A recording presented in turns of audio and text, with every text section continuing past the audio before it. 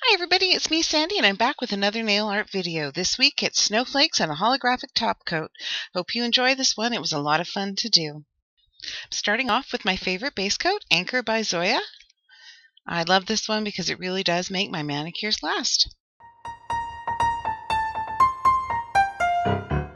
Now that the base coat is dry, I'm going to put on 2 coats of this really nice multi-chrome polish from Fun Lacquer called Eternal Love. As usual, all links will be in the description box.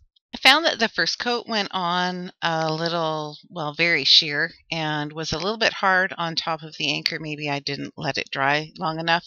But once the second coat was on, the polish just looked amazing.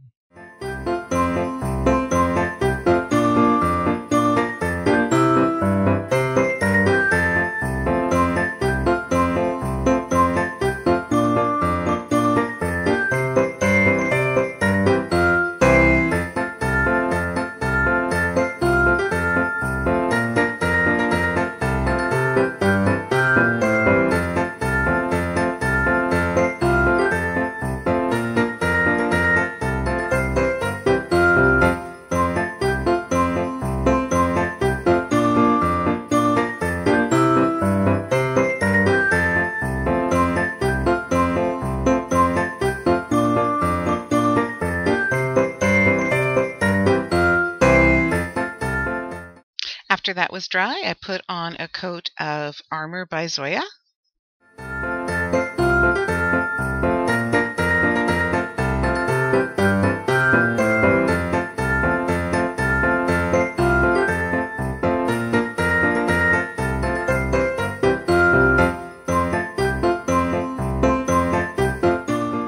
After the top coat was completely dry, I got out my stamping plate and my stamper, and it's time to get stamping.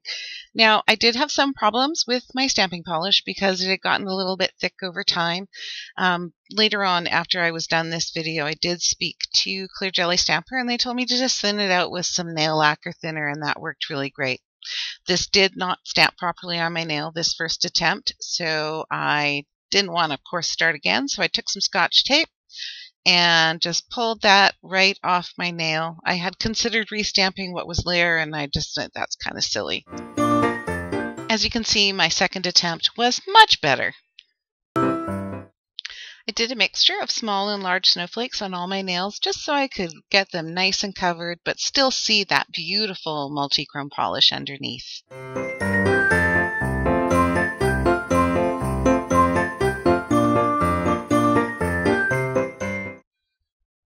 I had a lot of fun sprinkling the different sizes and shapes of the snowflakes all over my nails. Sometimes it's hard for me to know when I've got enough.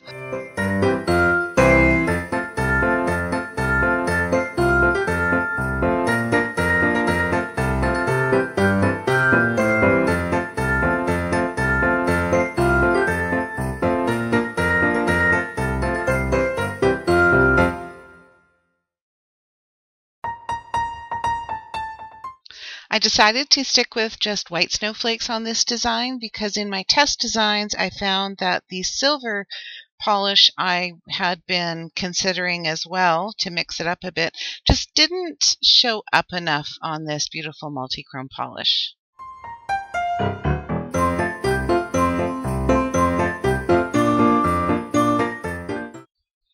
After I was finished sprinkling these pretty snowflakes all over my nails, I followed it up with a holographic top coat. Just a little tip to remember when putting top coat over a stamped design to float some top coat over your nail and just ensure that your brush stroke doesn't hit the design, otherwise it will smear it no matter how long you let your top coat dry. By being a little bit heavier handed with your top coat, it saves you a lot of time in the long run and keeps your design looking really pretty.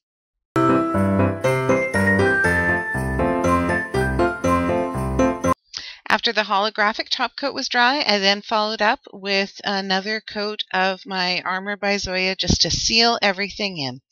I'm really happy with how this design turned out. Thank you so much for watching, and if you liked that video, if you could please hit that like button as well as subscribe. And if you've already subscribed, if you could please hit the post notifications so you can find out when I upload a new video. Thank you and have a great day.